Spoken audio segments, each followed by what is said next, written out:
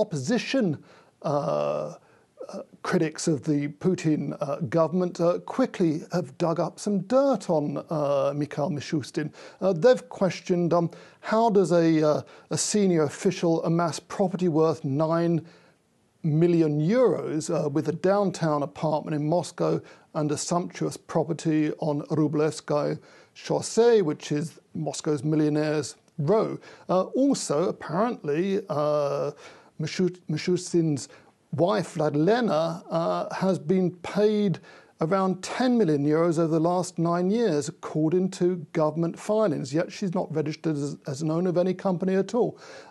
These figures, dug up by anti-corruption campaigner Alexei Navalny and another group calling itself Projekt, seem to suggest that there's a lot of wealth there which doesn't have any obvious sources.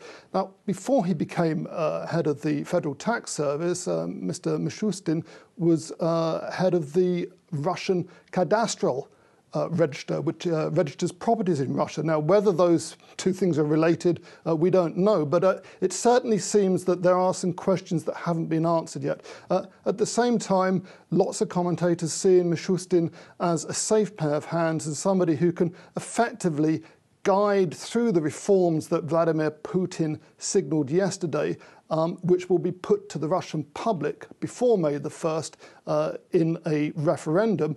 Those are likely to be approved. Vladimir Putin is still very popular, unlike the predecessor to Mr.